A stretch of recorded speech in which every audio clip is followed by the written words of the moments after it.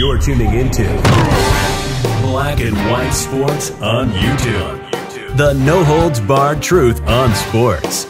The main event starts now. I'm back. Rodrance for Black and White Sports. If you're new to the channel, make sure you hit subscribe, punch that like button, and as always, thank you guys and gals for watching. Let's get to Joe Biden, because it seems that dementia/sleepy/creepy told a big old fat fib the other day when he was talking about Navy football and Roger Staubach, and he has been called out by the media. Believe it or not, somebody actually asked about this during the White House media press conference that happens every day. And the White House is, as you can expect, deflecting, trying to act like it never happened. Imagine that. Word has it right now he's really pissed because they're covering up for all of his gaffes. Well, you know, that's the way it is. Daily Wire. White House punts when asked about Biden's apparent Navy football fib. The White House punted Tuesday when asked about President Joe Biden's apparent White House lie. Biden told graduating midshipmen at the U.S. Naval Academy Friday that he spurned an invitation to the venerable military institution back in 1965 because future NFL Hall of Famer Roger Staubach blocked his path to the gridiron glory. God. But as the Daily Wire reported Saturday, nothing about the claim adds up.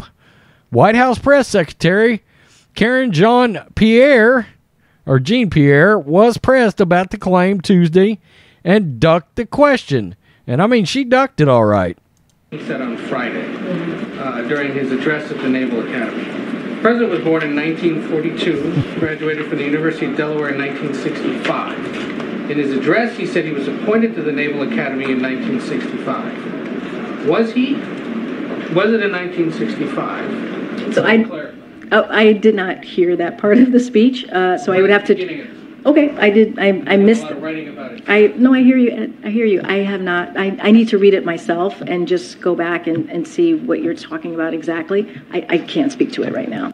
Okay, so all I can tell you is, from what I know about body language and eyes, I don't buy her explanation. I'm just letting you know.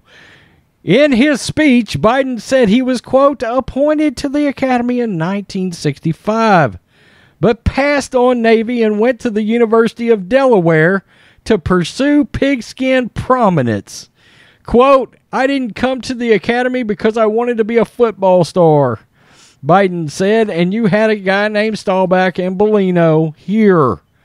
So I went to Delaware. One problem with the story is that Biden would have been 23 in 1965 and graduated from the University of Delaware that same year. There's also no evidence he was ever declined a spot at Navy, and he did not play varsity football at Delaware. Staubach and Joe Bellino, the only two Navy players to win the Heisman Trophy, were gone by 1965. Staubach graduated in 65 and went off to fight in Vietnam before coming home and having a storied career with the Dallas Cowboys. Bellino was a halfback who graduated in 61, also fought in Vietnam, and had a brief NFL career. Biden was a pretty good wide receiver at Wilmington's Archmere Academy, once catching 3 touchdown passes from quarterback Bill Peterman during their 1-6 junior year. During his senior year at Archmere, with a new coach, Biden scored 10 touchdowns in 8 games, and the team went undefeated. Quote, in almost any group, I was a leader. Okay. Biden later wrote in his autobiography, I was a leading scorer on our undefeated and untied football team my senior year and didn't lack for confidence. In 2008, Biden took heat for telling what seemed to be a tall football tale about playing for the University of Delaware against Ohio University. Quote, I came here in 63 and I had to go back. I double-checked my memory, you know. You get my age, you're not so sure of it. Yikes, and you're running the country. You know, your glory days look more glorious than they really were and all that. So when I went back on the internet, I just want you to know I came there in October 1963, and we beat you Bobcats 29-12. But a subsequent fact check determined that Biden had only briefly been on the school's freshman football team in 1961. So, of course, he gets called out for it, caught in a blatant lie about the Navy and their football team and his chase for glory. And of course, the White House is like, "Oh well, we're not actually sure what you're talking about. We didn't see that part of the speech, so let's bob and weave and deflect around that, like you can expect, because you're not going to get a true or correct or a truthful answer out of this bunch, it seems." By the way, a shit ton of his staff is belling out on him. Is that any surprise? Evidently, they don't like some of the stuff from his past that has come out, particularly when it comes to race. Well, wait a minute. I thought Democrats were supposed to be... Never mind. Joe Biden, caught in a lie, won't take responsibility for it. The White House won't step up and try to put the toothpaste back in the tube. Nothing is surprising about him, his tall tales, his gaffes, and any other kind of lack of mental competence at this point. Wow.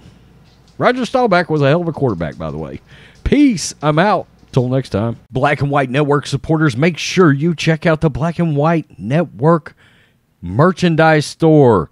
Link in the description. Use promo code USA First, all one word. USA First, all one word. 25% off now. Thanks for watching the show. Be sure to like, comment, and subscribe.